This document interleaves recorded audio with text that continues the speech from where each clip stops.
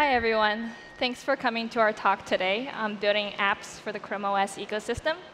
My name is Sweet, and I'm a product manager for Android apps on Chrome OS. For today's session, we're going to cover 3 different topics.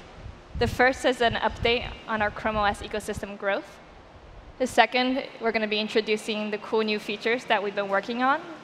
And lastly, developer notes and best practices to enhance your experience on Chrome OS. So starting off with our ecosystem update for our Chrome OS growth. Chrome OS devices run Android apps through the Play Store using an Android container. But we are inherently different from a lot of the traditional Android phones in that we have a larger screen. We also have different inputs, including keyboard, mouse, stylus. Users also use more multi-monitor support with us. And they tend to use a lot more of multitasking with multiple windows and activities going on at the same time. So as a leading OS for Google's large screen experiences, we've been really doubling down to provide the hardware that's capable of doing all these wonderful things. In addition to the clamshells, the convertibles, and the Chrome boxes, this past year, we've launched our very first tablets and detachables. But as we have more of a device hardware corpus, we've also seen more users as well. In Q4 of 2018, 21% of all notebooks sold in the US were Chromebooks. That's a 23% year-over-year growth over last year. We're currently in 9 countries and physically in more than 10,000 stores. And we're continuing that expansion this year as well. So we have our device portfolio. We have more users. But also, users are responding more to apps in Chrome OS. In the last year, app usage on Android on Chrome OS has grown by 4x.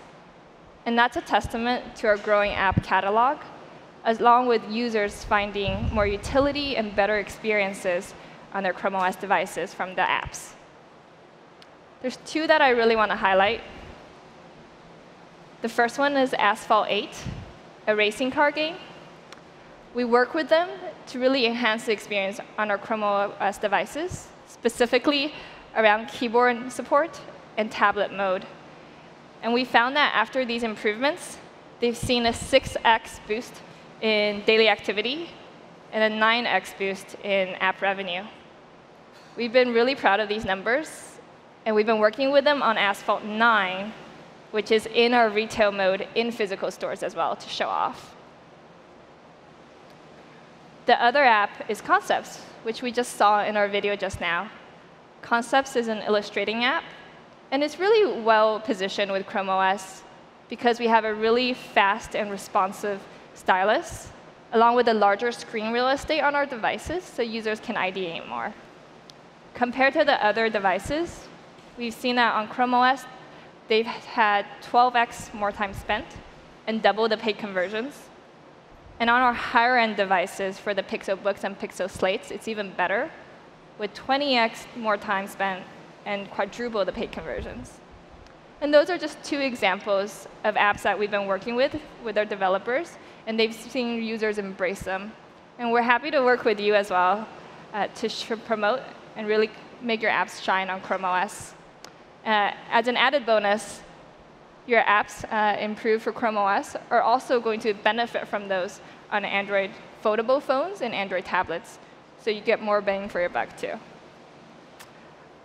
Next, I'm going to turn it over to Stefan Kuhne, one of our eng leads, on what we've been working on this past year.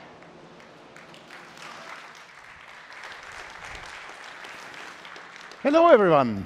I'm Stefan Kuhne. I'm one of the tech leads bringing Android to Chrome OS. And you have maybe seen me earlier in earlier talks. And this brings me already to what I'm talking about today. Well, all the changes we have done over the past year to this year. So let's have a look. First off, we were launching Android Pie. Well, it's a little bit snow of yesterday, I know. But the thing is, like, we were actually starting that conversion process end of last year with our Pixel Slate tablet. And we are continuing to rolling out Pie to all our fleet. And at the same time, we are also improving the quality, stability, performance, and all the other kind of things over the course of this year. At the same time, we were also turning on Android P by default on for most users, so means for end users. OK. So another thing what we have done is we were doubling down on improving the developer quality. So first off, there is a one-click installer for Android Studio. Much less hassle than before. You will definitely agree on that one. We improved also the linting support, which basically gives you some kind of highlights where you're doing something which is possibly not that ideal for Chrome OS. So basically, everything what we tell you is beneficial for the phone as well as for Chrome OS. But in this particular case, it's, of course, especially for that. Another thing what we were doing is inside the Linux VM, we were adding audio support, which basically means you are getting all the audio tools which we are used to use on Linux directly on the system, which means Audacity and all these kind of things are working. So and for the next thing, I'm calling to Emilie, who is actually demonstrating how to improve, well, how we have actually used ADB now over USB. Thanks, Stefan. So I'm super happy to announce what we've added here. Can we bump over to the computer? So here I have Android Studio running on the Pixelbook. Oops. And I could run. Uh-oh, what have I done? Aha, OK. Well, I ran the app, and it pushed it directly to the device. This is last year's news, if you're here last year, so there's nothing that new with that. But what is new, and this does not require developer mode, so it's super exciting. I got Pixel 2 phone. I can plug it in over USB. And this time, actually, let's do a profiling, just so you know that I'm legit here. In the bottom, you see this connect to Linux, so allow Linux to access my USB device. And if the demo god smiled, and they have smiled on me, Google Pixel 2 XL is right there, so I can select the phone. This will hopefully run my profiler. There we go. The app is hopefully working, please. Installing APKs. Oops. My screen has fallen asleep.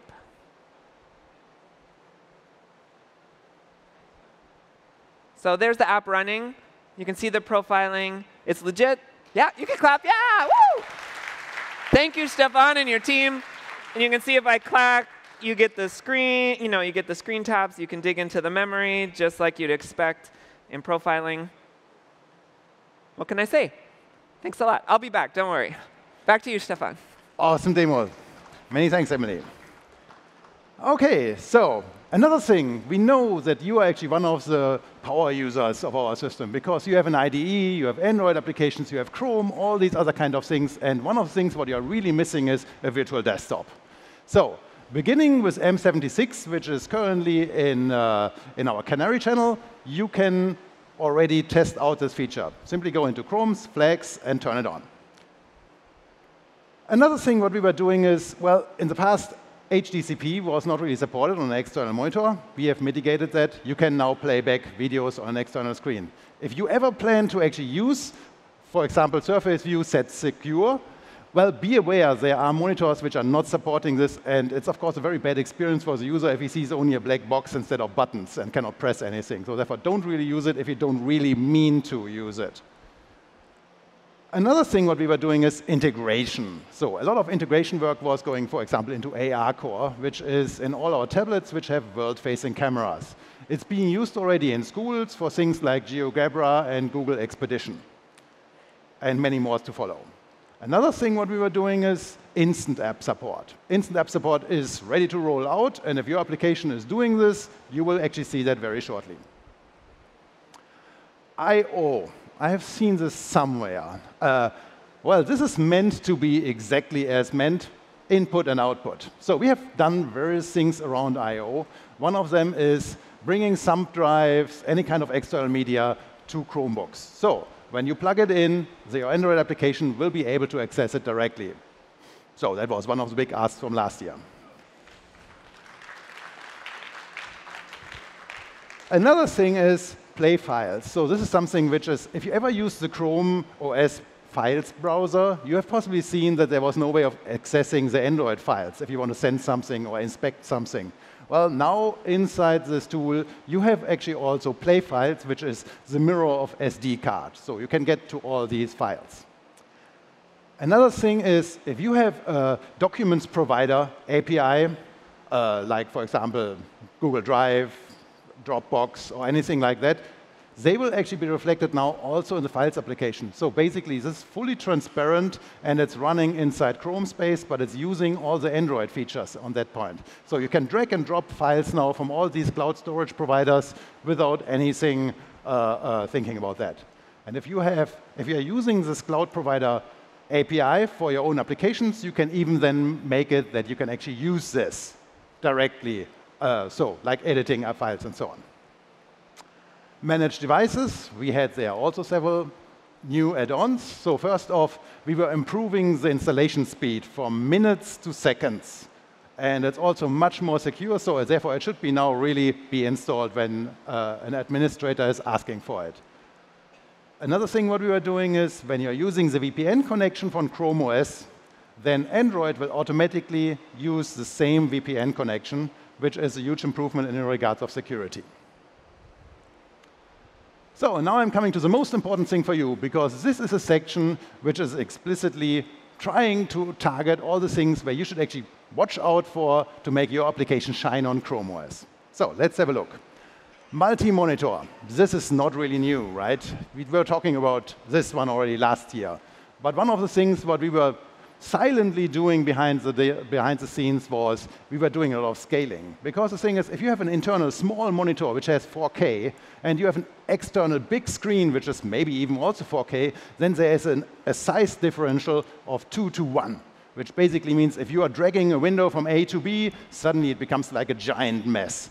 So, and therefore, that is something what the user doesn't really want to see. So therefore, what we do is we scale that thing down to match the same size as on the notebook. But the problem with that is, of course, that, well, scaling means like you are losing some information from the thing. It's getting blurry. It's not really that great. So, and therefore, what we are trying to do going forward is we will actually change the density on the fly. That is something what we were talking about last year and the year before about changing the size. So this is now the next thing, which is the next and the last thing that we are asking anything from you, is to actually make your application be aware of different densities on an activity level. So don't do that inside your service or whatnot. Do it actually inside the activity, because you might actually have multiple windows on the screen and you never know where it is, right? So, and because of that, if you're using on-configuration changes, check out the density, and otherwise listen to these kind of events. So, gaming. If you were ever using gaming and you were using a game controller, you have possibly noticed that there is not really much of what Android is doing. So you cannot really figure out how many controllers are connected. And if the mapping was wrong, it didn't really work. We are changing this. Basically, very soon you will actually have the standard API, which is on any phone. So if you want to test it out, test it on your phone. If it's working there, it'll work in the future. Well, then there's relative mouse positioning, which is used by all kinds of first-person shooters and whatnot. We have that also now supported, which went out in M74, which is now in release state. So you can request the pointer, and you can actually listen then to all changes and go for that. So, and with that, I'm coming to the most important topic of this talk, which is animation junk. Well, if you were ever doing any kind of animations, you have possibly seen some kind of jank. What is jank? It's something like when something moves very slowly, suddenly you see this kind of hiccup, when something is like stuck and then continuing. So, and there is unfortunately no tool up till now which shows you where this hiccup is coming from. But we were working on that very hard. So, and for that, I have a small presentation for that. So unfortunately, this is not that easy. There are a lot of boxes, but don't be scared. If you have never seen them before, I will actually guide you through everything. So first off, when you look into a standard application, it is usually using double buffering. What does double buffering mean? It means you have one buffer which is being shown and one buffer which is being rendered to. And you are constantly iterating between the two of them. And the application is basically, it's getting the buffer, it's rendering to the buffer, and it's submitting the buffer to be displayed. And then it's doing the same thing again, and over and over and over again. It's always exactly the same thing. And in screen space, you see then first the old picture, then comes the vsync, which is basically the end of the scan out of the buffer, which means like at which point in time you can flip to the next one, and then it flips to the next frame. This is the ideal state. So looking deeper into the system, there's driver space. So in driver space, we are waiting now for the vsync from the previous frame so that we can take the buffer and render stuff into it. So which is basically then producing all the buffmaster DMA commands and putting them into one contiguous buffer so that the GPU can read them, and continuing the same thing.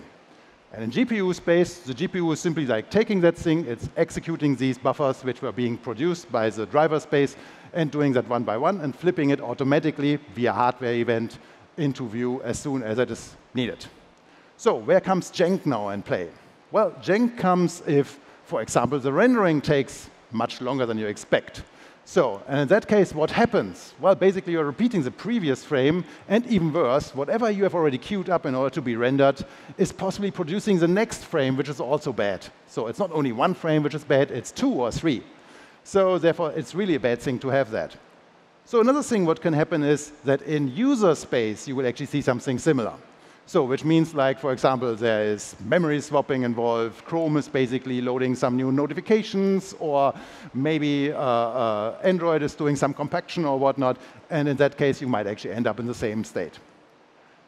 So, but unfortunately, we are running a desktop operating system, right, which is not only that. So now it's getting a little bit more complicated because we have suddenly multiple clients which have to be rendered. So we have now n things which are being rendering at the same time. So think about everything what I was talking before, but only n times. So in this case, 2. And we have in driver space exactly as many boxes again, only doubled. And well, the GPU space gets crammed, right, because we have to do now multiple things which are all being serialized. And well, then comes the scary thing, which is a compositor.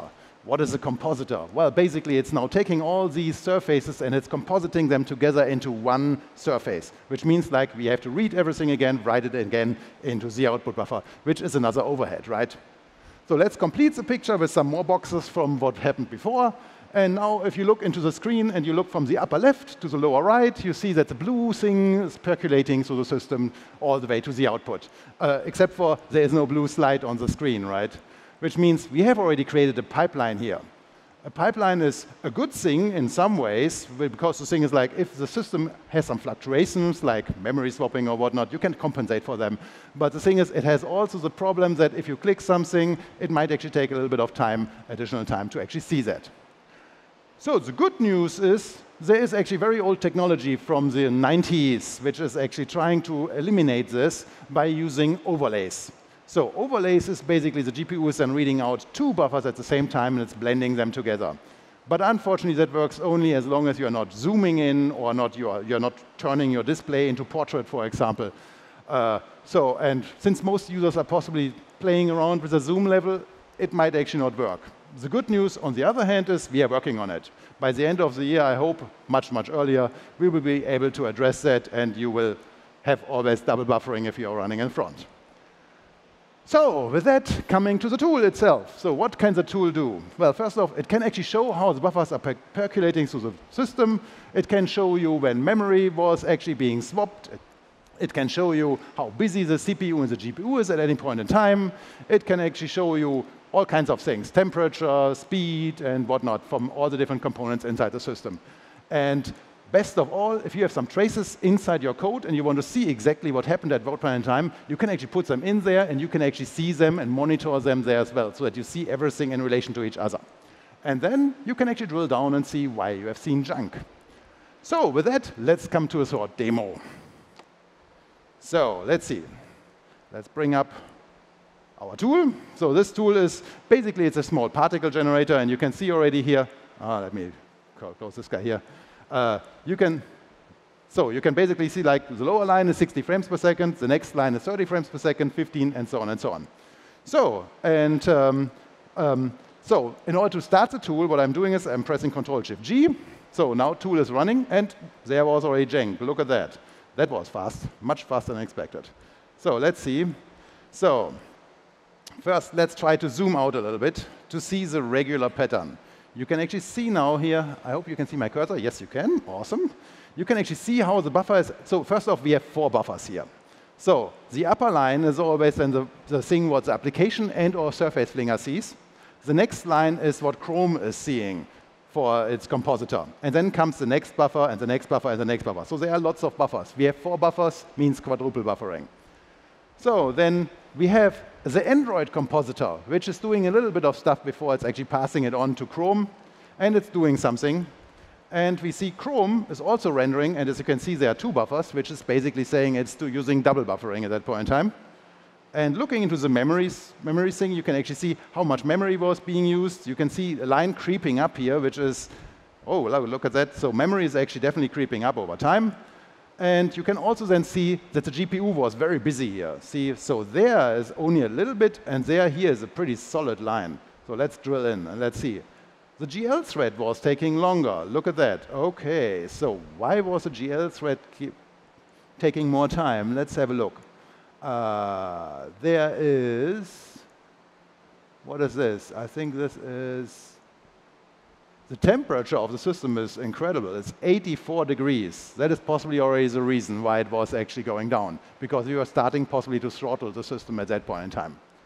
So, but in general, this tool gives you all the information in one go, and you can, let's scroll through, you can see at the end that there is composition jank somewhere.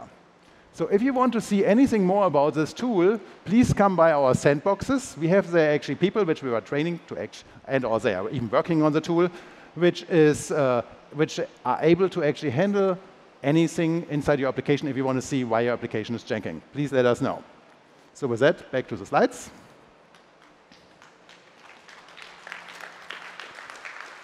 So if you want to try it out on your own, M75 is going to beta around today or tomorrow. So you can actually simply take the beta channel, go into developer mode. Unfortunately, you need developer mode for this because traces are, of course, some kind of security risk. So therefore, you need to be in developer mode for that one. So, and then go into settings, flags, and say that you want to use the visualization tool. And then go navigate to this page to see the result. For the usage, stop on jank, activate that, add your additional counters if you want to, and run your application. And then once you are at the point, press Ctrl-Shift-G and see what happens. You can use W and S at any point in time in order to zoom in and out of the timeline. Last but not least, we have updated our documentation. So if you go online, you will actually see that how to use the tool. And we will add more information there going forwards.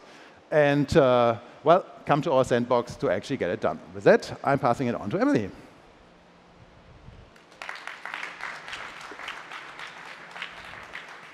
Thanks, Stefan. So I'm Emilie Roberts. I'm a developer advocate working on Chrome OS. I know many of you, which is really exciting. And okie dokie. So we've learned a lot about where Chrome OS is and lots of the new tools and features we've brought this year. I want to talk a little bit about what you can do to optimize your app, what you can do to make your apps look awesome and work really awesome on Chrome OS. So I'm going to talk a little bit about input and then about output. And I'm also going to talk a little bit about the slash in the middle, which is a surprise topic coming up. So your applications should support keyboard. Thanks very much. Have a good day. Just kidding. If you know me, I like to talk a lot, so I'm going to talk about a few more things. Seriously, support keyboard input. I know most people here already do that. And if you do, the code looks something like this. So if I'm looking for a key up or key down, I'm looking for the J key. I do what I want to do. I return true. Everything's good. One little gotcha that we've seen in a few apps, don't swallow every key that the system sends. So if I'm not using a key, so I'm not using any other key but J here, pass it back up to super, back up to the system. For example, Chrome OS might want to do something smart with Control-N and open a new window, or Control-Shift-G, like that tool we just saw, and run the graphics trace. If your app is a black hole that swallows all the key presses, then it's sad for the user, or else Chrome OS has to do some tricks. So pass it up to super. Some of you may have noticed that Chrome OS keyboards have a refresh key. What the heck is up with that? It's a legitimate key. It's got its very own key code and everything, key code refresh. So in the web world, it makes sense to refresh a web page. But if you think about social media apps or any content app, there's also a refresh type of action that users expect. And if there's a refresh key sitting in front of your users, well, they're going to expect when they press it that your app refreshes.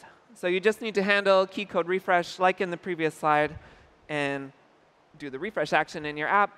The good news is, if you're already using swipe refresh layout, this will be wired up. I don't think it's quite wired up yet, but it'll be wired up automatically for you coming forward. So you press refresh, that type of layout will refresh automatically. Oh, this one's fun. So if you think about a mobile operating system and an app optimized for that, and suddenly it's on a laptop with a touchpad and stylus and all that stuff, it's a super interesting, wonderful, super challenging problem to think about. Like, how does that happen? It's cool. That's why I'm doing the job I'm doing. It's super interesting. So let's talk about touchpad, for example. A user on a desktop, if they do a 2-finger swipe with a touchpad, they expect the app to scroll. Well, that's not what happens in a phone, where it's like a 1-finger hold and drag type of motion. So Chrome OS automatically wires that up for you. So most of you have nothing to do. A user swipes on the touchpad, and it works. That's awesome. That's what we want. If you're doing something a little more tricky with your motion events, for example, if you're a drawing app, maybe that scrolling motion is going to start drawing on the canvas, which is not what you want. So all you have to do is, or what works in most cases, I should say, check the button state. If it's 0, no buttons being pressed, it's not a drawing event, and you can just ignore it. And that should work great. Okie dokie.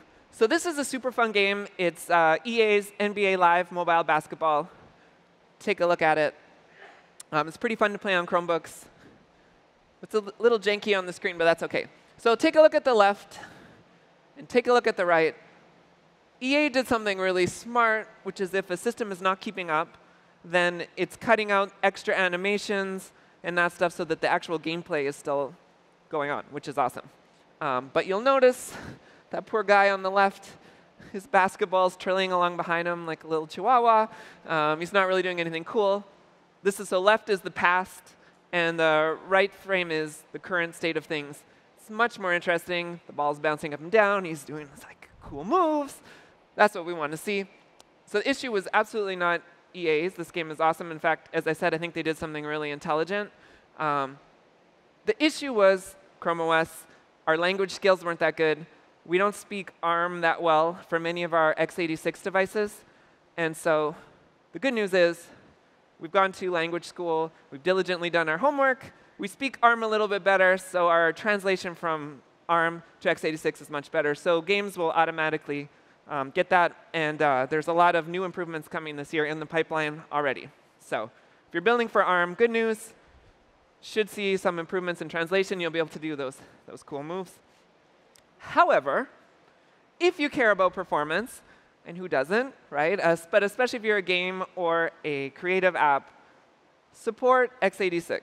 Because all of our top applications our top devices are x86. Most of them are 64-bit. The 64-bit requirement's coming. And don't throw away ARM32, because obviously there's lots of those devices too. So ARM32, ARM64, x86 32, x86 64. Sounds like a lot, but it's actually quite easy in Android Studio. And with Android app bundles, it bundles it up all nicely, sends it to the Play Store. The Play Store will only send the ABIs that your users need, so it doesn't increase their download size or anything like that. So thank you very much in advance for always supporting x86. Okie dokie. So here's a topic I'm really excited about, which is layout. This is the O. Oh, I didn't tell you. The slash was the NDK translation. So input / NDK. Oh, anyway. So let's talk about layout. There are mobile phones, obviously, but we're moving a lot beyond that. There's tablets, there's Chromebooks, there's foldables, there's external monitors, there's TVs, there's all sorts of things. Your apps need to work across all of those devices, and that's becoming more and more true as time goes on. And the ideal situation is one app can just fluidly and seamlessly handle that. So on a Chromebook, if I'm resizing, your app just gets bigger, it looks great, does what it needs to do. Somebody opens a foldable, it works great. Somebody plugs in an external monitor, it works great. So This goes a long way. One approach is to use different layout buckets based on screen sizes. So I'm sure many of you have seen this. I hope so. If not, you can check out our resizing code lab in the code lab tents. You have one resource file and then different layout buckets, landscape, wide portrait. Maybe you have 6, maybe you have 2, depending on your layout. Let's talk about something else, which is navigation patterns. So this is how your users experience your app, how they get around your app, how they explore your content. Super related to screen sizes, but I think it deserves its own separate topic. So what happens if you have a mobile phone app and you put it on an external monitor? It might look something like this. It looks horrible. It looks terrible. This is a photo viewing app. And the developer, the designer, should probably be sent back to design school, should be thrown out of the building. It's me, so don't throw me out yet, please. Give me a second chance. But you can see that it's a photo viewing app. Maybe on a phone, fine. You have 100 photos. You don't want a million little previews. But come on, we've got lots of screen real estate. We can do better. I could literally fit inside those columns with my arms outstretched. There's so much wasted space. And most importantly, take a look at the navigation. It's all stretched out. It's tiny. Can you see what those icons are? I doubt it from there. Right. And if you're visually, if you have some different, you're a lower vision user, you're a little bit farsighted, you're a normal person with perfect eagle eye vision, it's really hard to see, to understand, and if you have any mobility issues, to even interact with those touch targets. Thumbs down, right? So I get a second chance. Here's my second draft. You can see I did a little bit better. It's a photo viewer. I put a little photo preview if I have enough space. Did a little bit better in the middle. And most importantly, this is what I'm talking about, the navigation is over on the left. This is a side navigation. It's got icons, labels. They're all close together. It's easy to navigate for anybody using the navigation. That GitHub link will be live very soon. If you want to see my amazing code for this amazing demo, check it out probably later this week or next week. And take a look at the material design site. There's lots of great things. They have a number of material studies, which are like toy apps looking at the stuff, and they're doing exactly what I'm talking about. So they're on a mobile phone. Maybe they use the bottom navigation. It's a large landscape. They've got side navigation with icons and labels. And then if it's large but not so large, maybe like a rail navigation on the left. I want to take just a second to call out a really awesome developer we've worked with this year, Adobe. As they were optimizing Adobe Acrobat for Chrome OS this year, which meant keyboard input, mouse input, drag and drop, all that other great stuff, they also redesigned their layout so it worked really well on large screens. So a mobile phone, they've got exactly the same bottom navigation, which makes sense. People are used to, works. But on a larger screen, moves to the side navigation. So great work, Adobe. Thank you. And I'm sure your users, thank you, too. You can check out Adobe Acrobat and some of their other apps in our sandbox tent, or for yourself. OK, so this is the slide I inserted as a gift to you. In case you haven't dived into Jetpack yet, please do. As an Android developer, it's made my life so much easier. Thank you very much. Particularly with what we're talking about, particularly all these different screen sizes. View model just makes saving your state so much easier. It's a very elegant way to handle it, and navigation makes your fragment headaches and your pushing and popping to the fragment stack go away. So d.android.com/jetpack. Check it out. I think you'll appreciate it if you don't know what I'm talking about. So we're nearing the end. I wanted to do our call out to our code labs. We have resizing code lab as well as optimizing code lab, which is like keyboard, mouse, drag and drop, all that fun stuff. They've been slightly refreshed for 2019, so check them out. And what's cool in the code lab tent is you can go onto a Chromebook, develop on the Chromebook in Android Studio, like we saw earlier, and then push it right to the device, which is kind of cool as well. Last but not least, we have a bunch of sandboxes all around I/O. So in the Chrome OS tent, in the gaming tent, in the Android tent. We're in Flutter, I think. Anyway, we're all over. And you can talk with the engineers that are building these products. We were really fortunate to get like 40 of the engineers that work on Chrome OS. So if you have questions, go and talk to them, use them, try this stuff out, try lots of the great apps we have. And Linux, also known as Crostini on Chromebooks, is really improving. So you can go into the Chrome OS 10 and look at developing on Chromebooks for the web, for Android, game development. We got Unity running, which is kind of cool. And most importantly, well, not most importantly, least importantly, check out our cool enamel pins. We have 8 of them. The 8th one, I think, is super secret, but we have 7 that you can go in each of the sandboxes. They're really cool. Collect them. And with that, I think I've got no more slides left. Oh, yeah, sorry. There's my little pin. That's from the Android sandbox. Check it out. Okie dokie. So you've learned a lot about what's going on. I hope you're excited about the new tools, and I hope you're excited about the enamel pins. Please think about screen sizes. Please think about navigation and keyboard input. Support x86. And all these things can help us support you on the Play Store. Keep in touch. Let us know what you're doing. We're really excited, as always, to work with the developers and this great community. So thank you for building on Chrome OS. Thank you for building for Chrome OS. And thanks for your time for coming here today and spending it with us and interacting with us after. We'll be around in the sandboxes. And with that, I've got to say thank you to Sweet and Stefan, my fellow co-presenters. And thanks again to you. Talk to you soon.